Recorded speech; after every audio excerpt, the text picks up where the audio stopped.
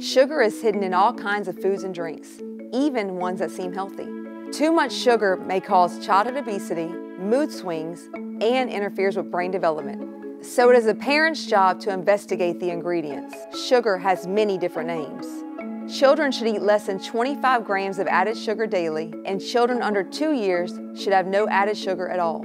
Replace whole foods for any processed foods, even the healthy-looking ones.